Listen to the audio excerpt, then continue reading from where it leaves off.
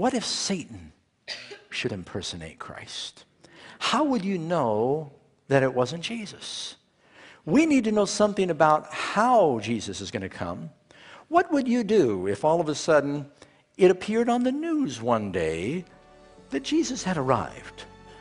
All of a sudden there's a news report, and all around the world, TV cameras are tuning in. Would you go and sit down in front of the TV? Would you think that Jesus had come? He looked just like Jesus, sounded just like Jesus. News reporters are saying, Jesus has returned, and all the cameras are flocking to hear the words and maybe doing some of the same miracles. Can the devil do some miracles? Doesn't Revelation say that he will perform wonders? How would you respond?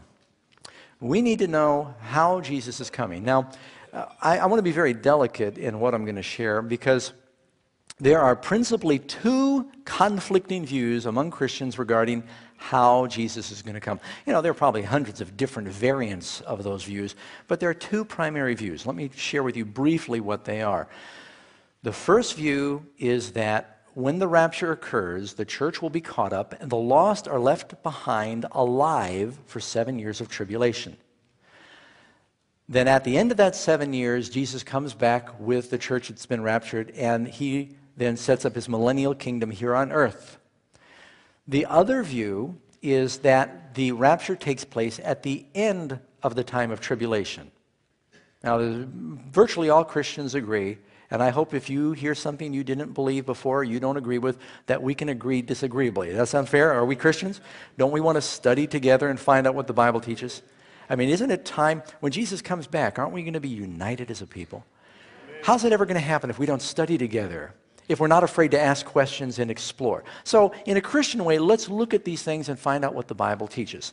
Now, I'm not going to be hedgy, and I'll tell you right out that when I first became a Christian, I worshiped with people who believed the popular view of what we call the secret rapture. The Bible doesn't really teach the word rapture. Rapture means to be carried away with force or power. And that's where actually you get the word rape. It means to be carried away by force or with power. And we believed it was the secret, or at least the people I worshiped with did, and that the tribulation happened afterward, and that we were caught up, and when the Lord came, people would suddenly disappear. It's basically the Left Behind scenario that has been made very popular. And then there's the other view that is a more traditional view. Some of you maybe had heard about a famous book written by Hal Lindsey years ago called The Late Great Planet Earth. Let me give you a little history here. How many remember this book? I think, what is it, 15 million copies sold. Back in the 1500s, a Jesuit priest named Francisco Ribera was commissioned by our Catholic friends to study Revelation and come up with what they called a counter-interpretation, because the Protestant movement, the Reformers, and I'm thinking of people like Luther and Zwingli and Melanchthon and Calvin, they taught that the church would be in the world during the tribulation, and we were caught up when Jesus came back, and the wicked were destroyed at that time. But the Catholics were really having struggles with the Protestants, and so they said, we need a counter-interpretation. So Ribera wrote this interpretation that really didn't become very popular until a man named Darby, who was the founder of the Plymouth Brethren. Have you heard that church? It's called Darbyism, until he embraced that. And that still didn't take off, but what really made it popular was a man named Scofield. Any of you ever heard of the Scofield Bible? He incorporated Darby's interpretation of Revelation in his Bible notes. And Hal Lindsey believed that, as well as some others, and popularized it with some books. So that amazing thing that happened is Protestants began to believe the Jesuit interpretation of prophecy, which basically says, Revelation 4, when John hears a trumpet, and he's caught up in vision, that's the rapture, and everything from Revelation 4 on happens after the church has left. Now that's one view. I don't believe that. What I'm going to share with you from the Bible is really a very old view.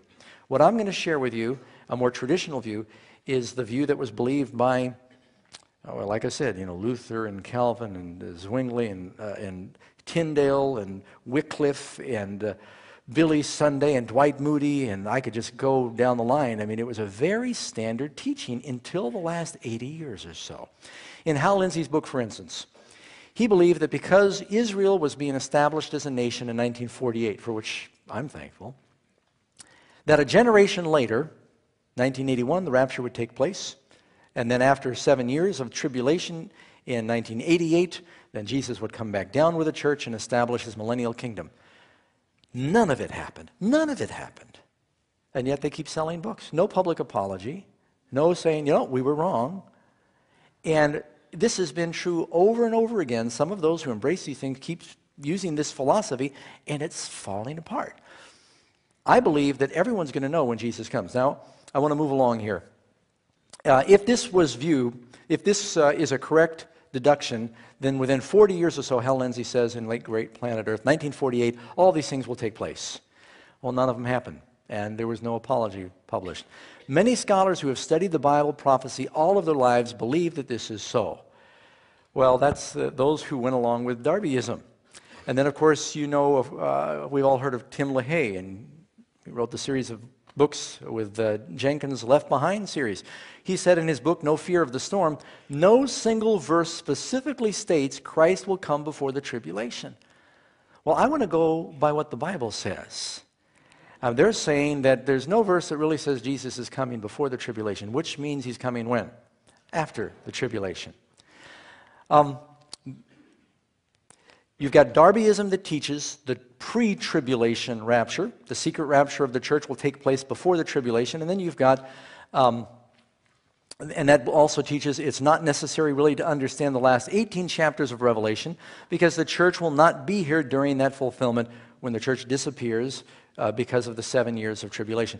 By the way, can anyone here tell me where the scripture is that says 7 years of tribulation?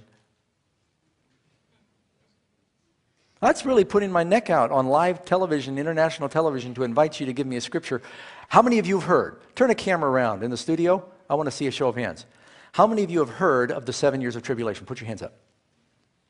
That's a pretty good group. And how many scriptures did we find? That ought to tell you something. That's very interesting. And then, of course, you've got what the Reformers taught, which is where I am. And we can all love each other if we disagree. Amen? Let's study together. And you know what? If nothing else, even if you say, Doug, I know where I stand and you're not going to change my mind, fine. You owe it to yourself to at least understand your other brothers and sisters, right? So listen with an open heart and let's find out what each other believes. The Reformers taught that the rapture of the church takes place after the tribulation. So let me tell you, let me ask you actually a series of questions. In the Bible, let's talk about the tribulation for a second. Everyone here believes that Jesus is coming, and when he comes and descends from heaven with a shout, we're caught up to meet him. That's the rapture. We're caught up to meet him.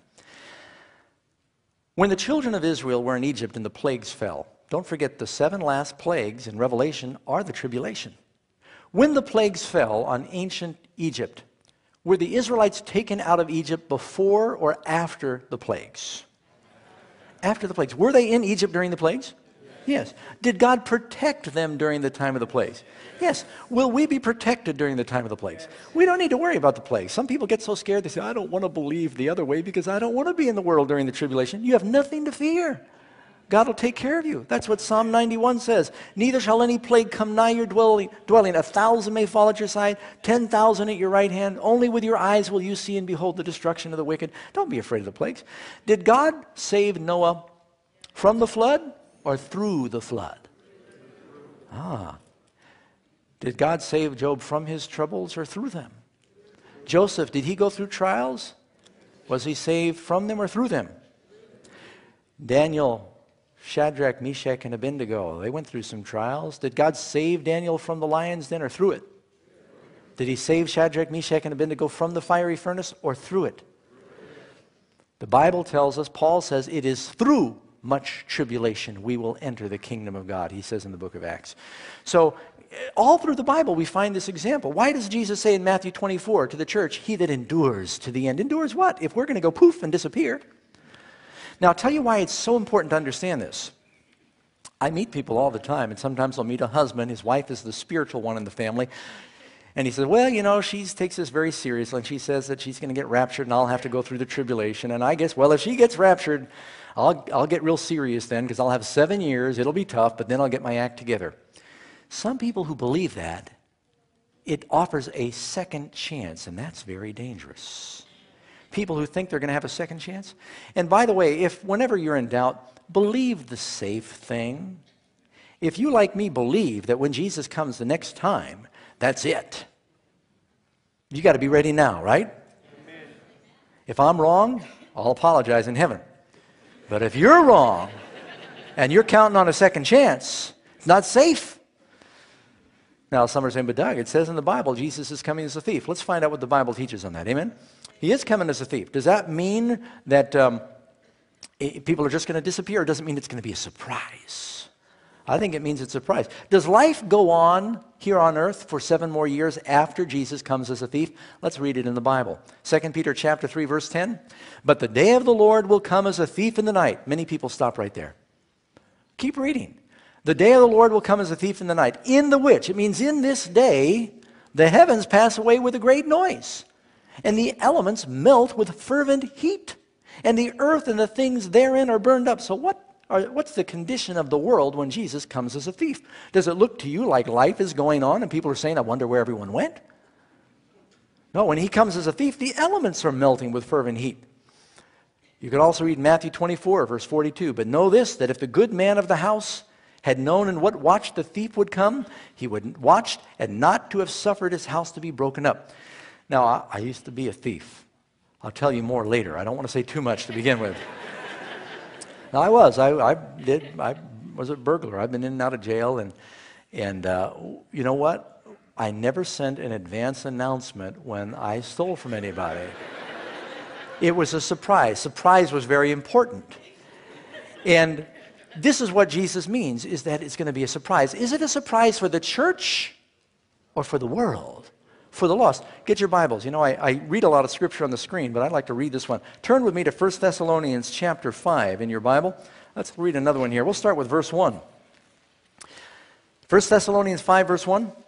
But concerning the times and the seasons, brethren, you have no need that I should write to you, for you yourselves know perfectly that the day of the Lord will come as a thief in the night. For when they say peace and safety, sudden destruction comes upon them. What happens to the wicked when Jesus comes as a thief? Destruction. Does life go on for 7 more years? Sudden destruction comes upon them as labor pains upon a pregnant woman, and they'll not escape. But you, brethren, are not in darkness, that that day should overtake you as a thief. It's not overtaken. We should know when that time is near. Amen? You are sons of the light and sons of the day, not of the night and the darkness. Therefore, let's not sleep as others do, but let us watch and be sober. And so when Jesus comes as a thief, it's because the world was not prepared. But that's it. It's a surprise. Matter of fact, Jesus tells another parable. If you want to break into a strong man's house, you have to bind him. Does a man know when he's been wrapped up with ropes? Or is he going to go, where'd everybody go? The Bible says, let's look at some verses about the second coming. Quickly, we're going to go through them. Our God will come and shall not keep silent. I'm wondering if it sounds like a secret to you. It shall be very tempestuous round about him.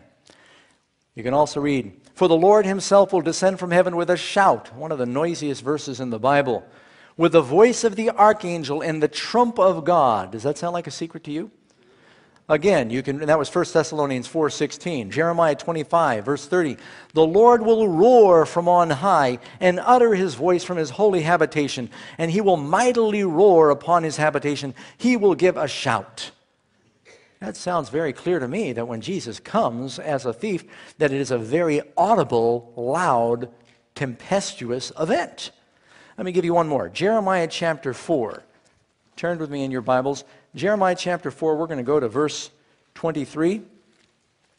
And here the prophet describes in vision the condition of the world just before the second coming. Jeremiah chapter 4, just after the second coming. I beheld the earth, and indeed it was without form and void. That sounds like Genesis, doesn't it? And the heavens, and they had no light. He's not talking about looking back. He's looking ahead. Notice, I beheld the mountains, and indeed they trembled, the earth trembling. All the hills moved back and forth. I beheld, indeed, there was no man, and all the birds of heaven had fled. Now, what does that mean? They were there, but now they're gone. Don't forget about no man and the birds fled. Jesus talks about the birds and the carcasses in Matthew 24. I beheld, and indeed the fruitful land, what was once a fruitful place, is a wilderness, and its cities were broken down. Why? At the presence of the Lord and by his fierce anger. And the word presence there Matter of fact, in the Greek, it's parousia, and it means the coming of the Lord. Question number 3. Will the second coming of Christ be visible to all men? We've already found out it's very audible. What does the Bible say? Behold, he is coming with the clouds, and how many eyes? Every eye will see him. And again, you can read in Matthew 24, verse 30. Then shall appear the sign of the Son of Man in heaven, and then shall all the tribes of the earth mourn, and they will see. They will what? They'll see the Son of Man coming in the clouds of heaven with power and great glory. It's a glorious event. That's not something secret.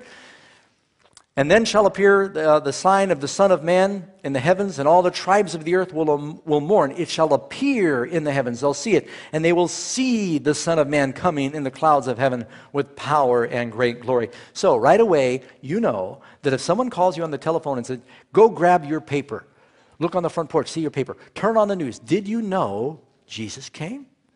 You're not going to be watching reporters and pundits talking about, well, what was it like for you? And putting the microphone up in someone's face. Well, you know, there was this bright cloud, and all of a sudden people started popping up out of the ground, and it's not going to happen like that. When he comes again, everybody's going to know. Amen?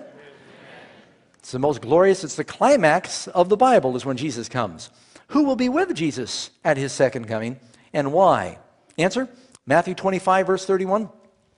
When the Son of Man shall come in his glory, and all the holy angels with him, then he'll sit on the throne of his glory. Who's coming with him? A few angels? How many angels are there? Well, if every person has one guardian angel, and there's at least 6 billion people in the world today, don't forget that. There's billions of angels. These are the ministering spirits of God. Furthermore, his angels, speaking of his coming, will gather together his elect from the 4 winds, from one end of heaven to the other. And then again, you can read in 2 Thessalonians chapter 1, when the Lord Jesus shall be revealed from heaven with his mighty angels, this is when he comes again, in flaming fire to take vengeance on them that know not God. What happens when the angels come? They're taking vengeance on those that don't know God. That's why it's called sudden destruction when he comes back again. That's why the Bible says we should pray and watch and be sober, lest our hearts be overcharged with drunkenness and the cares of this life, lest that day overtake us as a thief. We should be watching, because once that day comes, if we're not ready, it's forever too late. Friends, I just don't want your blood on my souls. I want you to know we've got to be ready now, because we don't have another 7 years to try to get serious about it. Now think about it in the Bible. He's coming with all these angels. And how many angels? Billions at least, right? What was that number? Decillion? Maybe, we don't know. But there's at least the billions. Remember in the Bible when one angel, you can read in Matthew, came down and rolled away the stone. The glory of that one angel was so terrifying and awesome that 100 Roman soldiers just collapsed with fear and then fled in terror. Remember that? One angel. One angel of the Lord went among the Syrian army, and in one night 160,000 men were killed. One angel. Do you think if the Lord comes with all his angels, that someone's going to say, you'll never guess what happened yesterday? You should have seen it. I got a digital picture. But it's all washed out because it was so bright. I'm not going to say that. When he comes with all the angels, it's going to be the end. Everybody's going to know that. Number 5, what is the purpose of Jesus coming? Now, some people think, oh, he's coming to get even. That's not why Jesus is coming. Jesus tells us why he's coming. John chapter 14, verse 3, and if I go and prepare a place for you, I will come again and receive you to myself. Why does he want to get us? Why is he coming? To receive us. He wants to be with us. He says, Father, I pray that those you've given me will be with me. What a privilege. Jesus, I want you with me. He loves you. And again, he says, and behold, this is in Revelation 22:12, last chapter in the Bible. Behold, I come quickly. And if that was true then, boy, is it true today. And my reward is with me to give to every man. He's coming to give rewards. He's also coming for the restitution of all things. There's a number of reasons, but he's really coming to gather his children. He sends his angels to gather together his elect. Are the wicked destroyed? Yes. Why? By the brightness of his coming. It's because they still have sin in them, and the presence of the Lord, the light of God, is a consuming fire on the lost. Amen? Number 6. What will happen to the righteous people when Jesus comes a second time? Well, there's a number of things in the Bible. 1 Thessalonians we've already looked at, but let's review that. For the Lord himself will descend from heaven with a shout, with the voice of the archangel, with the trumpet call of God, and then the dead in Christ will rise first. So the righteous Christians who are alive in the world don't go before the dead who are resurrected when Jesus comes. The graves are opening up when Jesus comes. Does that sound like a secret to you? And this is happening in concert with this massive earthquake. All the graves in the world opening up. You know how many graves there must be that the angels have marked all over the planet? And the Bible even says the sea gave up the dead. And you might be wondering, Doug, how is the Lord going to reassemble all these people's parts? Write that down. Send it in. Again, you can read in 1 Corinthians 15, the dead shall be raised incorruptible, and we will be changed. They're resurrected with glorified bodies, and those who are alive get this body changed. For this corruptible must put on incorruption, this mortal must put on immortality. And it goes on to say, then we who are alive when the Lord comes, we are caught up together with them. Who's that? The resurrected saints, to meet them in the air, and we meet them with the Lord, and so shall we ever be with the Lord. That's how it's going to happen when Jesus comes. Does that sound like a secret to you? We're just reading it right out of the Bible. A matter of fact, I'll submit to you, I believe that anybody who came here tonight with no preconceived ideas would never come to the place where they believe the secret rapture.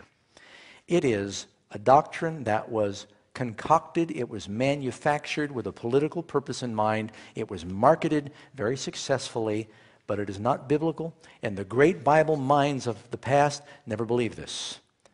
And you should do the research for yourself. I'm going out on a limb, and you ought to check on me and see if I'm right. And send in your questions. If you can show me where this has been the biblical teaching of the church, the foundation of God's church over the ages, it is a fairly new doctrine that is confusing a lot of people. In my radio program, you'd be amazed how many times people call. As a matter of fact, we don't even take the question because it's so frequently, it's redundant. Pastor Doug, I've been studying this secret rapture, and I'm looking for the scriptures. Can you help me find them? And I say, no, they're not there. I can't help you find them. If you want to find out about the glorious coming of the Lord, there's a lot of scripture on that. But the idea of it being a secret, it's not there. Number 7, what will happen to the wicked when Jesus comes again? Do they live on for another 7 years? With the Antichrist and the 144,000 Jews preaching the gospel? You might want to ask some questions about those things. It says, when the Lord comes, and then shall that wicked be revealed, who the Lord will consume when he comes. He'll consume with the brightness of his mouth and will, with the spirit of his mouth, and destroy with the brightness of his coming. So what happens to the wicked when he comes? Did they go on for another 7 years, or are they destroyed by the brightness of his coming? And some say, well, Doug, that's 7 years later. Nowhere in the Bible do you find the scriptures splitting the rapture from the second coming. It's all united. It's interwoven through the Bible. Revelation chapter 6, verse 15 through 17. You got to stay with me. This is a long one. And the kings of the earth, and the great men, and the rich men, and the chief captains, and the mighty men, and every bondman, and every free man, speaking of the second coming here, hid themselves in the dens and the rocks of the mountains, and they said to the rocks and the mountains, fall on us and hide us from the face of him that sits on the throne, from the wrath of the Lamb, for the great day of his wrath is come, and who will be able to stand? And they're destroyed by the brightness of his coming. This is happening simultaneous with the trumpet, the roar, the shout of the archangel, the rapture, the resurrection. It is all woven together. You could link all these scriptures together in the Bible as one harmonious event. You cannot split it in half with 7 years. Sorry about getting worked up on this. But you know what worries me? I'll tell you why I get excited about this. Misunderstanding this can set the stage for the devil to impersonate Christ and you to be deceived. So it is so important that you understand this, friends. Number 8, how will Christ's second coming affect the earth itself? What's going to happen on the planet when Jesus comes? Is it going to be where you're just going to read it in the headlines and not know? We read, and there was a great earthquake, such as was not since men were upon the earth, so mighty an earthquake and so great. Everything that can happen to the planet, it says islands are swallowed up. Mountains are leveled. Volcanoes are erupting. It doesn't say that in the Bible, but you can count on it. And so the earth is going through this massive convulsion. That's why Paul says the whole creation groans and travails in labor. And when Jesus comes, it's the final convulsion of nature itself. When Jesus came the first time and he died on the cross, was there an earthquake? Did the sky go dark? What do you think is going to happen when he comes again? You think you're going to wake up and go to pat your wife on the hand and she's going to be gone, her pajamas are still in bed? I mean, this has been very colorful teaching, but it is not biblical. Revelation chapter 16, verse 21, and a great hail fell from heaven upon men, each hailstone about the weight of a talent. Somebody emailed this picture of hailstones from the Midwest that someone took a picture of. Those are tangerine-size hail. They've actually had hail in North America as big as softballs and even bigger in India.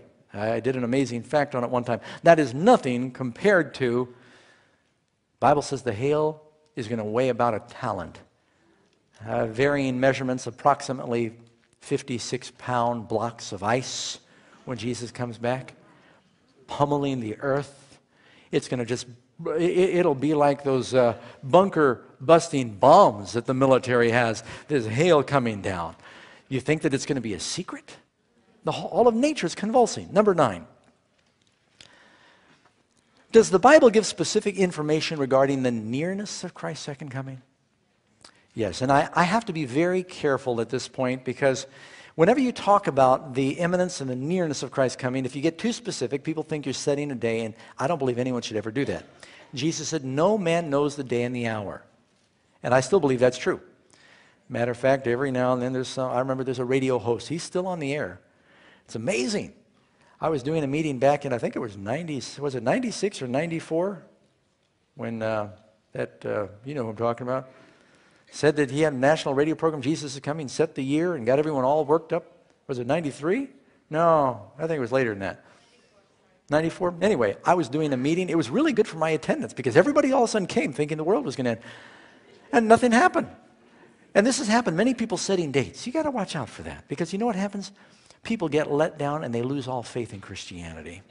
That's why I said you don't want to just get ready because you're scared. You want to be ready because you love Him. That has to be the motive. But there is information. If you love the Lord, you want to know when He's coming, right? You know, when I've been on a long trip and I start getting home, I start calling Karen along the way. I said, well, I'm in Chicago, and now I'm taking my leg down going through Nevada. And, I called her on the way home. I'm getting closer. And then I call from the garage, I'm here on the cell phone. Let me share some things with you. If you do a little math in the Bible, how many of you have heard of the 7,000-year theory? It's a very simple principle. In 2 Peter chapter 3, speaking of the second coming of the Lord, I see some of you taking notes, and I'm glad you're doing that. A day with the Lord is as 1,000 years, and 1,000 years as a day. And Peter is actually quoting from 2 different Psalms when he says that. 1,000 years in his sight are as yesterday when it is gone. You know, it's interesting that God said to Adam, in the day you eat thereof, you will die. How long did Adam live? 900 years. No man lived 1,000 years. They all died in that day, that first millennia. God works on a principle of 6 days you work, 1 day you rest. When you add up the ages in the Bible, anyone can do this. It tells you Adam lived 930 years and so forth. You just add it up, and you have to compare a number of passages, but you can get an approximation of roughly how old the world is based on adding up some of these figures. And any of you ever heard of Bishop Ussher's chronology? It was one of the more widely accepted chronologies. He places the creation at approximately, notice that, approximately, I'm not setting dates, 4004 BC. There was 2,000 years from the creation to Abraham, who was born 2004 BC, 2,000 years later. You've got the age of the patriarchs before Abraham. Adam, Noah, Enoch, Methuselah. They weren't Jews. Then from Abraham to Jesus is 2,000 years. You know when Jesus was born? This confuses people. 4 BC. How can Jesus be born 4 years before Christ? People say. But you know what happened is once this monk established the AD BC dating method, years later they found out he was off. But by that time it was all entrenched. It's like your typewriter keyboard. It is the craziest arrangement of letters. Why don't they go A, B, C, D, E, F, G, H? I still type with 2 fingers. It's so embarrassing on a plane. I'll be sitting next to some executive who's going, and I open my laptop and go, ding, ding, ding, ding, ding. And I've got to search for the keys. Anyway, after they established the AD BC dating method, they found out through archaeology that King Herod, who tried to kill all the babies in Bethlehem, died 2 BC. He had to die after Jesus was born. So they did a little more math. They realized Christ was probably born about 4 BC. So you got 4004 BC, then to Abraham 2004 BC, the age of the patriarchs. From Abraham to Jesus, the age of Israel.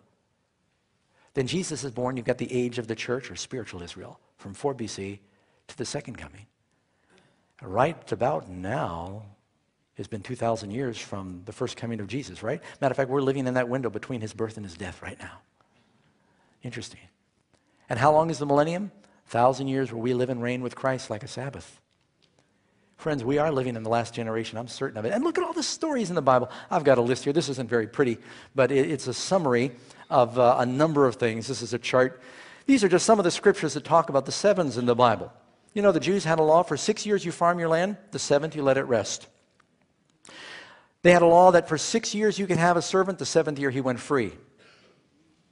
Moses stayed at the base of Mount Sinai. How many of you know, how long was Moses on top of Mount Sinai? 40 days and 40 nights. But a lot of people don't know, if you read the verses just before that, it says he stayed at the base of the mountain for 6 days.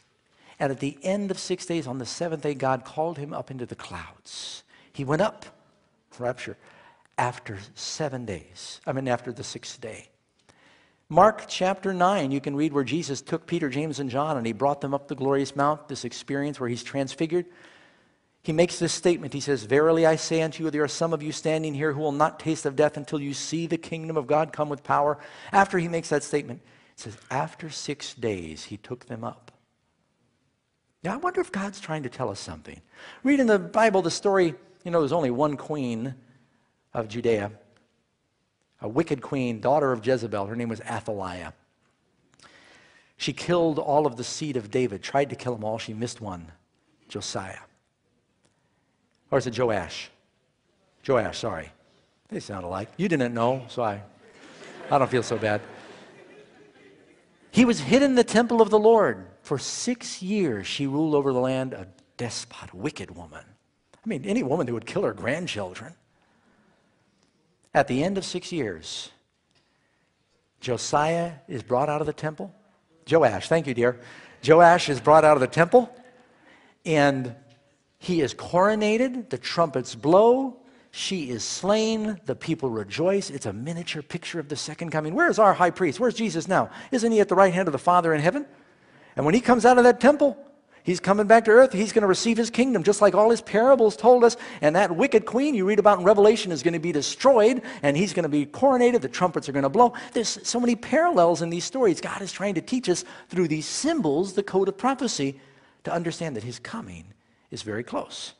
So it could be that this theory, 6,000 years before the millennium, and we have a lesson on the millennium.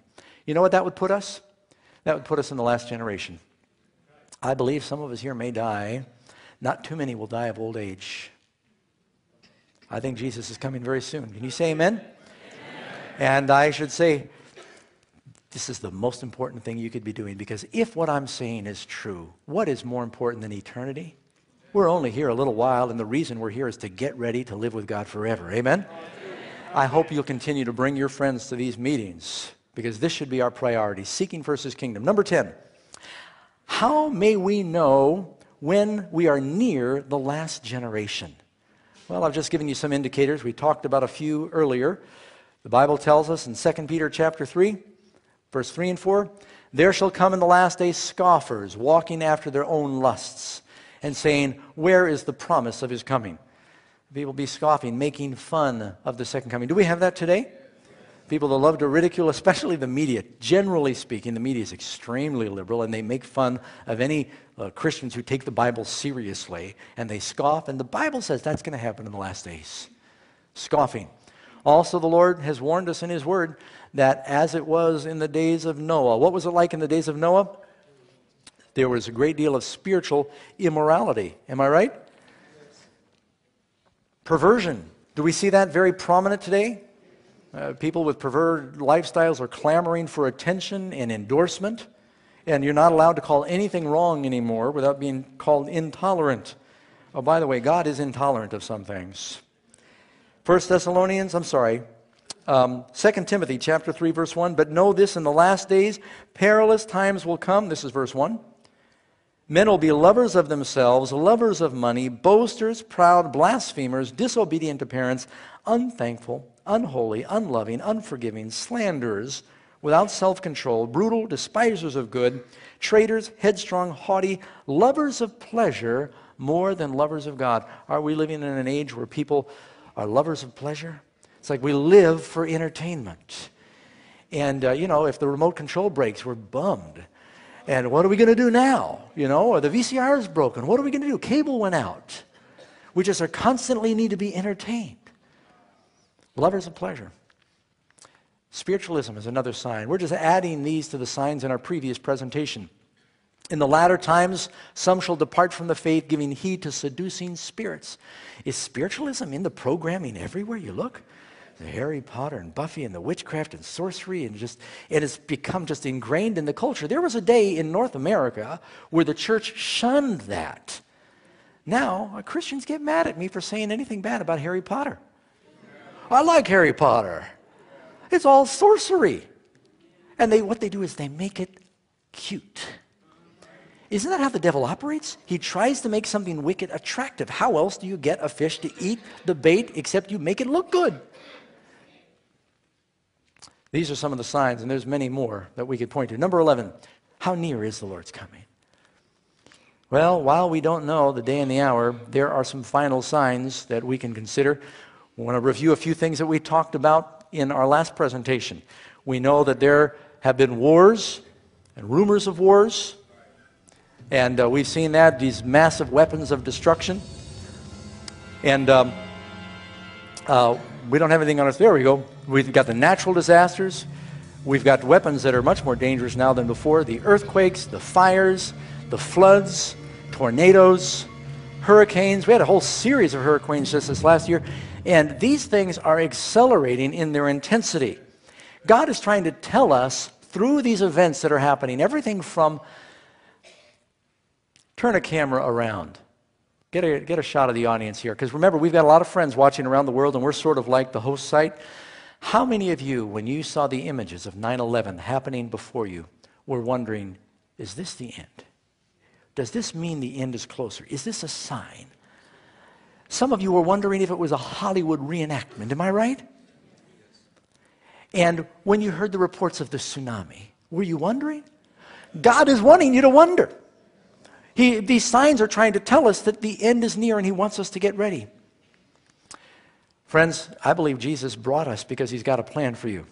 He says, now when you see these things begin to happen, lift up your eyes, lift up your heads, because your redemption is drawing near. That's good news.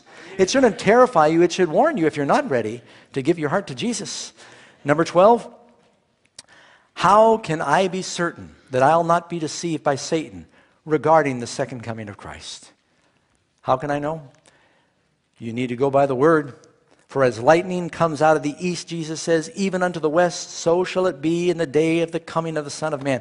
You know, lightning is one of the brightest lights that we have. And if you see lightning shining from one side of the sky to the other, and you're outside, have you ever tried to close your eyes during a lightning storm and it still goes through your eyelids? I even put my head under the pillow one time, closed my eyes, and I could still tell when the lightning flashed, not because of the thunder. You know what I'm talking about? Does anyone have to say, did you see that bolt of lightning go from the east to the west? Another way you'll know is if someone shows up walking around on the ground and they say they're Jesus, when Jesus comes again, you notice we're caught up to meet Him in the air. Do His feet touch the ground? No, they will at the end of the millennium. We'll talk about that, but not when He comes to rapture up the saints. No.